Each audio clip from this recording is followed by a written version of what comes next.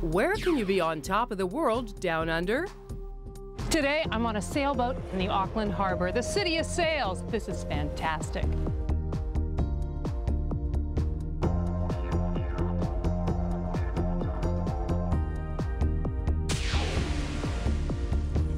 Welcome to Laura McKenzie's Traveler.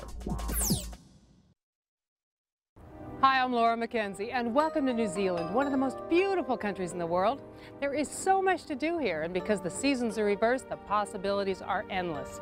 Now, this is Auckland, the country's largest city. They call it the City of Sails because here life revolves around the harbor. From the Lord of the Rings Hobbiton to an incredible sail across Auckland Harbor. Join me for a fantastic look at New Zealand. The translation of the Maori word for Auckland means the city of 100 lovers. They say that because Auckland was a place that was desired by all and conquered by many. Located down under on New Zealand's North Island, about 1/3 of the entire country's population lives in Auckland, making it New Zealand's largest city. The Auckland area is a crazy quilt of regions comprised of 3 harbors, 2 mountain ranges, 48 volcanoes, and more than 50 islands. There's no partridge in a pear tree, but they've got sheep, lots of sheep. But don't let the tranquil rural settings that surround Auckland fool you. This is a with-it cosmopolitan city that continues to be ranked as having one of the world's best lifestyles. One of the best ways to appreciate the City of Sails is from the water. Wow, great restaurants, outdoor cafes, really fun bars, and that view. Nothing like the New Zealand harbor.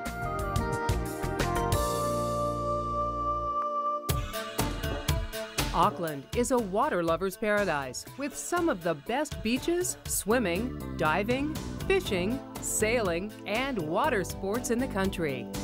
Land lovers can find plenty to see and do along the water's edge as well. But it's really about the water, with more boats per capita than any other city in the world. It's no wonder Auckland is also the current home of the America's Cup.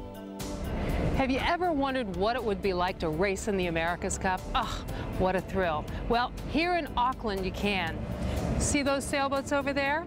We're going to take the challenge.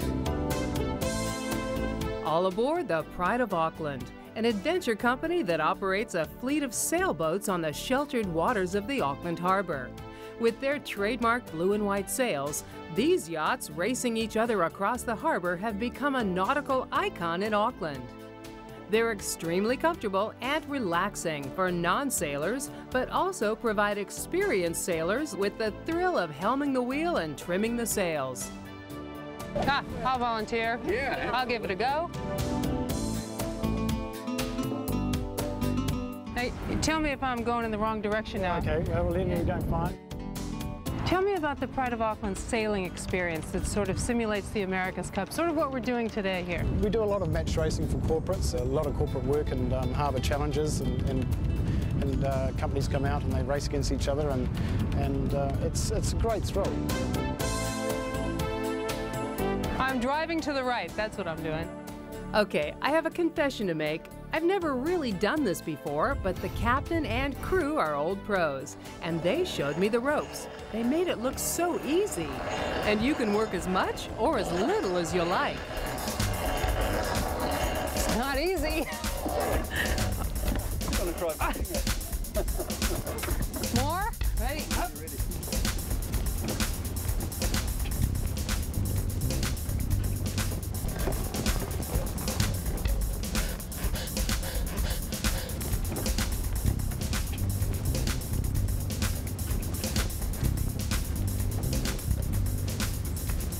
Good? Yeah, that's great. Great. Well done. Yeah. Of course, it's not all work and no play. On all of their cruises, you can always choose to just kick back and enjoy and leave the sailing to someone else. We do a scheduled cruise throughout the day, a breakfast, coffee, lunch and dinner, as well as a sailing experience cruise. And we also do charter services, and we're also starting a whole day and half day cruise out into the main part of the Hauraki Gulf. So we can go out with one person on board, or whether it's 20, with 4 yachts we can take 80, a maximum of 80 out. We've even had 500 people out on them. We've hired an extra yachts, and there's been yachts in all directions, and we've had regattas, and it's great fun.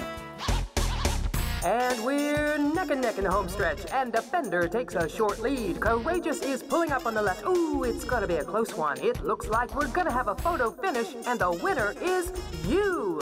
Congratulations. So this is not a boat, this is a yacht. This is a yacht. This is a monohull yacht. I could do this. I could live here. I could have a yacht if I wanted. This is the Auckland Harbor Bridge I'm sailing under. That's right.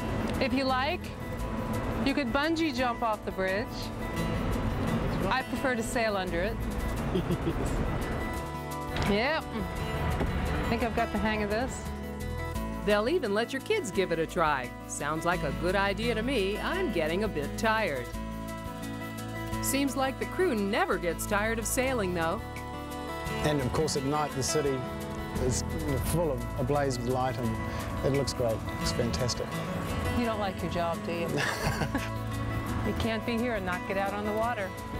City of Sails. Here's a tip. Visitors' passports must be valid for at least 3 months beyond the date you intend to leave New Zealand. Laura McKenzie's Traveler. We'll be right back. Welcome back. And for more information on New Zealand, go to lauramckenzietv.com.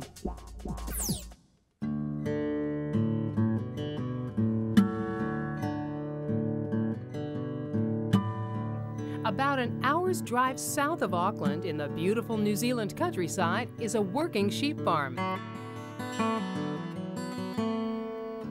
Owned and operated by the Alexander family for the last 25 years, walking onto their farm is like walking back into the past. 10,000 sheep graze freely on these remote rolling pastures as a gentle breeze creates ripples on a natural lake. It's idyllic, almost like a movie set. It does look familiar, but let's get a closer look at those sheep. You know, you look really familiar. I think I have a sweater at home that looks just like you. You don't say. He says my jacket was made out of the wool from his second cousin. Who would have thought? It's a family reunion. You are so sweet, yes you are. The sheep are adorable, and being here is so peaceful, and the kids love it too. I feel so relaxed. It's almost like I've been here before. Anyway, it's a real working farm, so if you're lucky, you might get to actually watch them shear a sheep. You might notice the clothing I'm wearing. It's traditional shearing type clothes. The moccasins on my feet allow your feet to roll to hold the sheep. A very important part of shearing a sheep is having the sheep in the right position and holding it right so it doesn't catch. The trousers are a double layer thickness for when you're shearing all day, doing 200, 300, 400 sheep in a day. The clothes are just about wet with the grease from the wool. But no, I'll try and show you how it's done.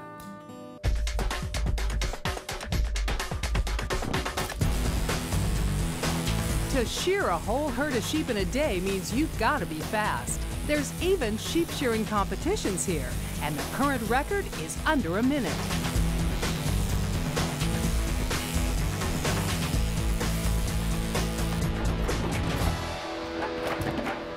Have one naked sheep. Congratulations. Okay, now to get all the sheep in here to shear, you got to round them up, right? Yeah, that's right. And I hear that you're not the star of that show. It's Snow. Yeah. Okay, let's go see what Snow can do. Righto. Snow is one of the Alexander's trained sheepdogs, and they really put on a show. These dogs are incredible. In fact, they live by the rule, no sheep left behind.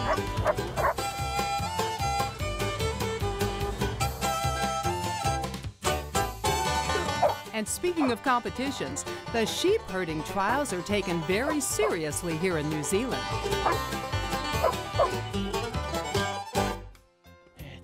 Watching a trained dog wrangle sheep is amazing. I had to know how Dean trained him. I suppose most sheepdogs have got a natural ability to chase the sheep and eye the sheep, so yeah, it's just fine-tuning where you want them exactly. It's repetition, I suppose, of teaching them when you want them to stand, training them, getting them to stay in one spot and giving them the command. In repetition they learn what the command is, or different commands for going different ways. Snow's an eye dog. He won't bark at the sheep, and he'll go head the sheep and bring them back to you, and he'll stalk the sheep with his eyes, turning them, looking at them. Just watching those dogs wore me out and made me hungry. If you come with a group, this is Suzanne, and she'll make lunch for you. Hi there. Great food. Look at these raspberries. Huh? I'm having a great time, and the food is incredible. But there's something about this place. Wait a minute. Shire's Rest. Shire. Welcome to Hobbiton. Welcome to Hobbiton? Wow, that's it! We're on the Hobbiton set from the Lord of the Rings movies. How cool is that? Chosen by Peter Jackson as one of his prime locations for the Lord of the Rings trilogy, Alexander's sheep farm was transformed into Middle-earth by the efforts of hundreds of designers, crew, and even the New Zealand Army. Jackson first spotted the farm while scouting for locations overhead in a helicopter. With no power lines and virtually no buildings, the farm had everything the set designers needed to work their movie magic. The lake became the site of Bilbo Baggins' birthday party, and the natural mounds were perfect for hobbit holes. Much of the landscape has been returned to its natural state, but there are still plenty of reminders of the endless filming that was done here. Let's check it out. Okay, now obviously this is a picture of Bag End as it was in the movie.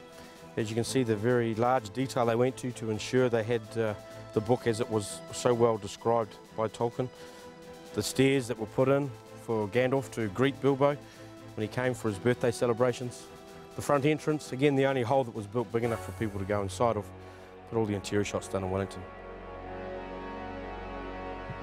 This is so great to think I'm at Bilbo's house, and Gandalf came right up that walk.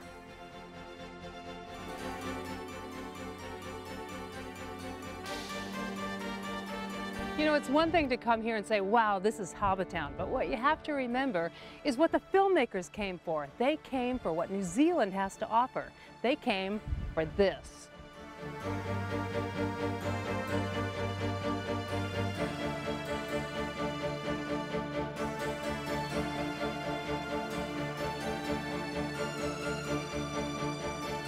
A visit to the Hobbiton movie set and farm tour is a great excursion out of Auckland. And just in case you could ever forget the experience, they've got plenty of souvenirs available to take home with you.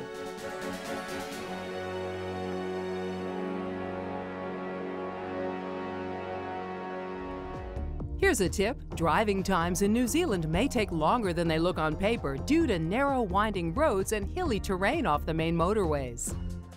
Laura McKenzie's Traveler. We'll be right back. Welcome back, and for more information on New Zealand, go to lauramckenzietv.com. New Zealand is full of surprises. Everywhere you look, there's something to capture your attention and your heart. So, where should you stay in the middle of all this beauty and excitement? What luxury hotel could possibly combine the natural beauty of the New Zealand landscape with the cultural sophistication of a world-class city and serve it up with a double dose of genuine Kiwi hospitality?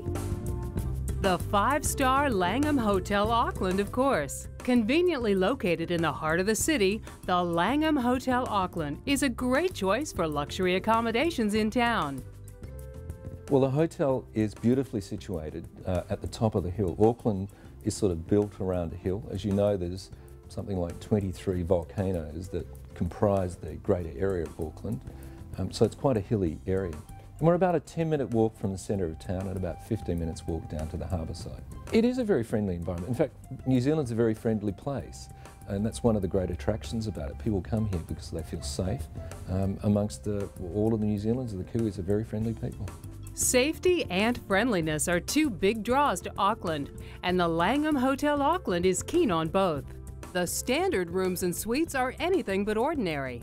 Large open floor plans with lots of light, beautifully decorated with fine furniture, custom flooring and window treatments, fresh flowers, live plants, and just wait until you see the complimentary coffee bar in every room. Wow! The service here is unbeatable. I've never seen a hotel staff be more professional and friendly at the same time. I had to know how Greg gets them to be so nice. You know, I'm very lucky. You know, I'd like to claim some glory for it, but it's not true. I think we just have a really wonderful team. There's a delightful culture in the hotel, and the team really like to provide service. Relaxed and friendly service. It's not too formal, but it's not too informal either. Well, I found it to be just right, and you will too. Especially when you find out how close it is to my all-time favorite vacation activity, shopping. Okay, just to get your bearings, High Street's here, Queen Street's one block over, and if you see the fountain, you're in Shopping Central. This is big city shopping at its best, and the exchange rate makes shopping in New Zealand affordable and fun. You'll find the usual suspects here and a few surprises. You know what I noticed here? It's kind of quirky. You know how people drive on the left in New Zealand? They walk on the left on the sidewalks too. If you walk on the right side like we normally do, they'll bump right into you. Stay left. Not all the stores take credit cards, so make sure you bring plenty of traveler's checks. Here in New Zealand, the big buy is sheepskin. Cute. Cuter. Cutest. Parnell Street is my favorite area. It has a village quality about it that's charming and inviting. This is where to find the trendy little boutiques and the local designers. And right down there, I see a table with my name on it. I'm gonna go have coffee. It seems the Lord of the Rings is everywhere here. It looks really rough, but it's so soft. It almost feels like cashmere. Love that New Zealand wool. New Zealand is a great place to buy Polynesian art, but you kind of have to know what island you're looking at. For example, this one's from New Guinea. You can tell because New Guinea art has inlaid shells and they have a lot of chalk coloring. For example, up here is a really good example of the chalk that they use to color. So you can tell that that's New Guinea. This is Solomon Islands. You can tell that because they do a lot of inlay. Over here, Tonga. Tonga is very similar to Hawaiian. They have the big smiles. This one over here again is New Guinea with the chalk painted on the wood, and they use a lot of hair and shells. Over here, this is the local stuff. This is Maori. The Maoris are the native New Zealanders and a fascinating Polynesian culture famous for their tattooed faces. Now, the airlines are really sticky about the weight of your bags when you fly to New Zealand. So if you're 1 kilogram over, they're going to make you offload it or pay a lot of extra overweight. So what I do, I come to the market, if I do a little souvenir shopping, and pick up one of these really cheap duffel bags to put my souvenirs in. Necesito. Here's a tip. Other accommodations in New Zealand include farm stays where you can stay on a working farm, homestays, and serviced apartments. Laura McKenzie's Traveler. We'll be right back. Welcome back, and for more information on New Zealand, go to lauramckenzietv.com. Had enough R&R? It's time for some more adventure, Kiwi style. New Zealand is a country where adventure should be its middle name. And here in Auckland, they've taken the sport of bungee jumping to a whole new level. Taller than the Leaning Tower of Pisa, Statue of Liberty, Eiffel Tower, Sydney Harbour Bridge, and Great Pyramids, Sky Tower is over 1,000 feet tall and is the tallest tower in the Southern Hemisphere.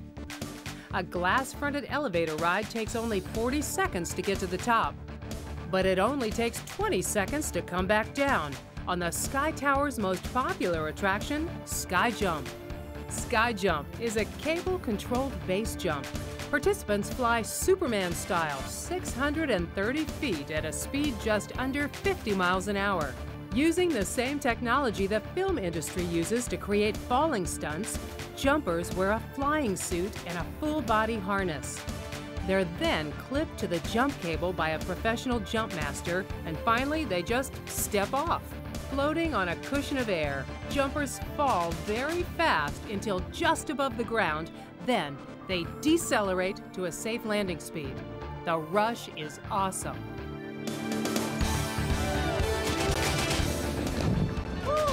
Oh, if only I had more time. But all good things must come to an end, even great vacations.